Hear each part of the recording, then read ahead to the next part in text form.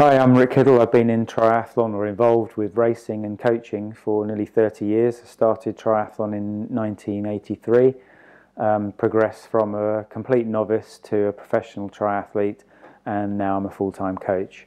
I've got 5 triathlon tips for you that hopefully you can have a think about and maybe use some of them, and these are what they are. I'm going to read them out and then talk to you about them.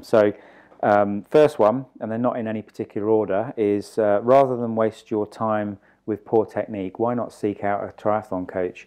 I see people wasting time for months and months, not really enjoying what they're doing, not seeing improvement, and perhaps a coach would take that away and help them, and you'd get more quicker. Second one is create a strategy for open water. And what this means is, rather than get in and have problems in cold water, have a ill-fitting wetsuit, maybe getting cold shock from going in water too quickly, have a strategy that you use before you go training and before you race. And this will really help you in terms of your performance. If you're going to swim in a swimming pool with a certain time, you should always be faster in open water. But a lot of people are slower for many reasons, not swimming in a straight line, getting tired in their wetsuit, all those kind of things you can eradicate if you have the correct strategy, and again, a little bit of coaching. The third one is I really recommend you don't spend a lot of money if you're just getting into triathlon. I would save your money and get what you need, but buy on a budget, because then if you stay in the sport you can then upgrade rather than spending loads of money and then not doing the sport for very long. Okay. Fourth one, if you're new to the sport, I think you should try or look for a triathlon club and get people to train with. It's quite a lonely sport if you train on your own.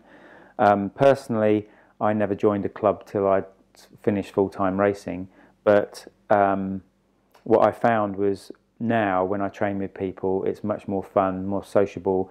You get that camaraderie with people, and also people to help you when you're feeling a little bit demotivated or maybe needing some help with motivation, technique, that kind of stuff. So I recommend a triathlon club if you're just getting into the sport, unless you're trying to win, in which case you won't have time to train with other people because you'll be training at their pace and you need to train at your own pace. But again, there's another coaching element there.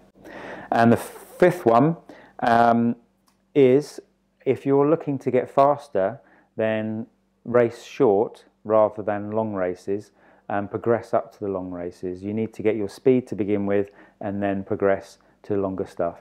As you get older, we tend to do longer races as well. We keep our endurance and lose our speed. But if you haven't got the speed in the first place, you're never going to go fast. So race the sprints, super sprints, and then progress up.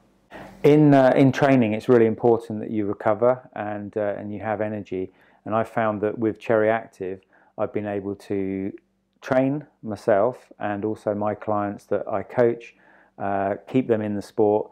If they're coming down with something or if their immune system's a little bit down, then Cherry Active is the perfect solution. You can have the capsules or the actual liquid. I recommend 2 capsules in the morning, 2 in the evening, and then it's amazing how you just don't get sick. Racing wise, if you're racing, then definitely use it as a recovery aid, and also if you're doing hard training sessions and you want to help with the soreness that you get after the training, then Cherry Active works fantastic. That's my 5 tips. I hope they work for you, and I look forward to seeing you out there on the road.